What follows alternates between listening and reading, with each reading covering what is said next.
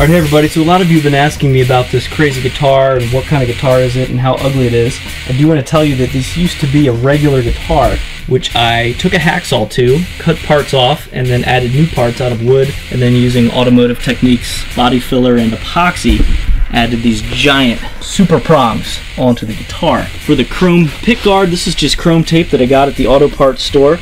These other prongs, this is just plain wood. You can see where I bolted it in and then used resin and epoxy and body filler to get it real smooth. Then I sanded it down, used regular automotive paint, and cleared it and got a pretty good shiny result. This Chrysler emblem I took right off my old 1973 Chrysler Newport.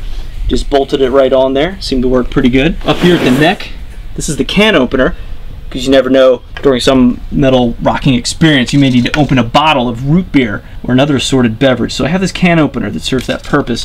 Had a pretty good result here. I've dropped it a couple times, so you can see it's pretty banged up. But that is maybe the most signature piece of this guitar. This did used to be normal. We're going to show a slideshow of what it used to look like, and it gradually got crazier and crazier over the years. The only significant thing that actually did was to replace the insides with double stack pickups and some good metal inside gear to truly sound as thrashing as it looks.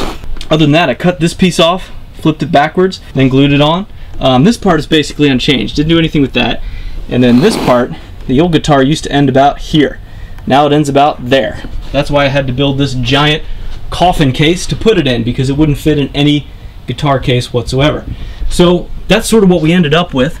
This is classic pearl blue, which looks pretty nice. And if we flip it over, you can see that on the back, that gives you a hint as to the old, you can kind of see the old outline of the guitar, but you can see where it evolves into these new super prongs of heavy metal awesomeness. So that's what's going on here. There's a close-up of the can opener. Other than that, it's pretty much unchanged except for the inside and the addition of the chrome pickguard, and I also ran around the guitar strap to be on the back of the guitar instead of the front. So that is the world's craziest guitar.